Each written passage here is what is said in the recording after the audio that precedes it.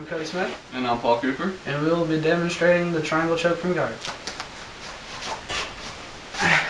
In guard position, first thing you do is swing his arm out in between your legs and put your leg up on his collarbone.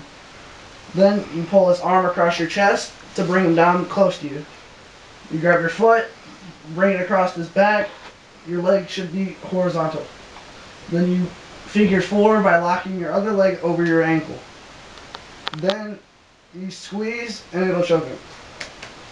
If you want to make it tighter, you can lock your hands above his head and pull down while you squeeze. And now from a different angle.